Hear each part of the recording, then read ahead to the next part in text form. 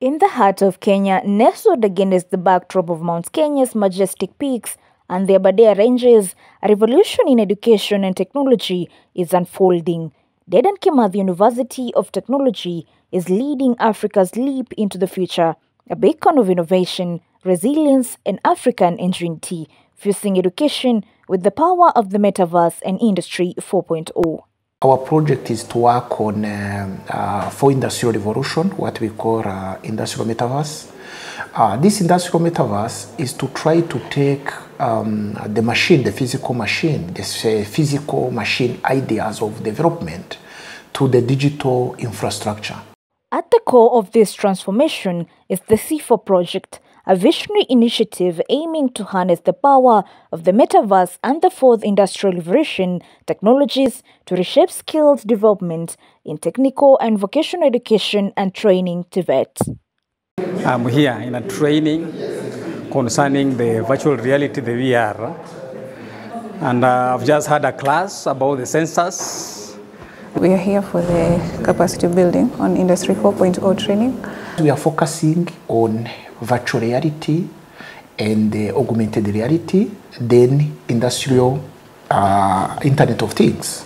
Because we want this machine to communicate and somebody can be able to understand.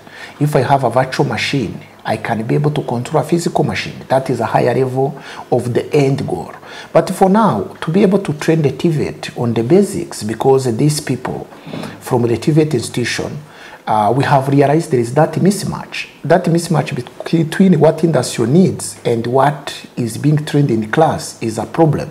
Guided by the leadership of Professor Engineer Byiringiro, the DeKUT Siemens Centre is leading Africa in building Virtual Mechatronics Labs, immersive, interactive environments where tomorrow's engineers and technologists are trained today. We try to bring the branded infrastructure which can allow people to be immersive and to be able to visualize and be able to interact so that the learners are not just like spectators. So it means if you have 10 people or 20 people in one machine, they may not be able to interact with the physical machine. But if the virtual machine is there in the laptop of everybody, it can be easily, a student can be easily interact with it. And also we can build infrastructures which doesn't exist at the market. In recent world skills competitions, a gap emerged between the skills taught and needed. DeKUT saw not just a problem, but an opportunity to transform TVET education for an entire continent. The solution: blended learning environments that match the real and the virtual, ensuring no learner is left behind. Students work with cutting-edge technologies, virtual reality, augmented reality, artificial intelligence, and the industrial Internet of Things. They don't just learn, they innovate. Patrolling with TVET, DeKUT is also empowering a new generation of trainers through a rigorous 30-day training of trainers program. Selected experts under 35 are becoming the stewards of this technological revolution.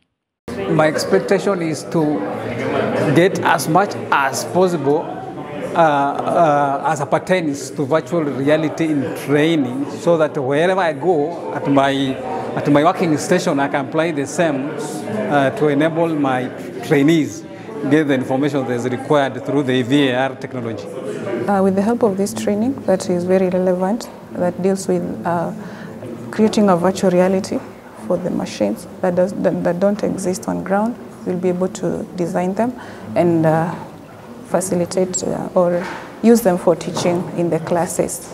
Moving where the sensors are in the VR. So you see how I'm moving to the workstation where we have the sensors and where we have the different materials. In a physical class, you could move from one particular station to pick a material so that you can see the sensitivity of the sensors. But in the virtual class, you are at a particular point and then you are doing the task interactively. At the same time, you can have the explanations behind the principles of each sensors by just at a station that where you are working on.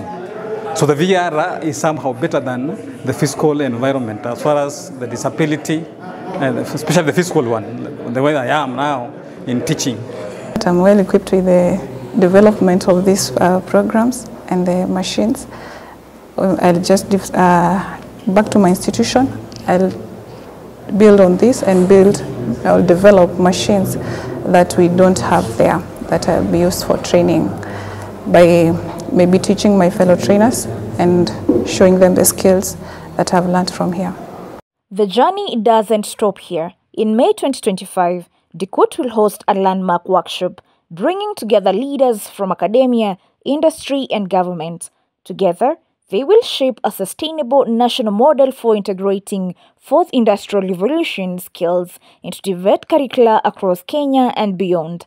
In March 2025, DeKUT's vision was validated when Professor Steve Laver, a pioneer of virtual reality and founding member of Oculus VR, visited the university, recognizing its leadership in virtual skills training. At Dedan Kimathi University of Technology, the future isn't something we wait for. We build it brick by brick, line of code by line of code, dream by dream.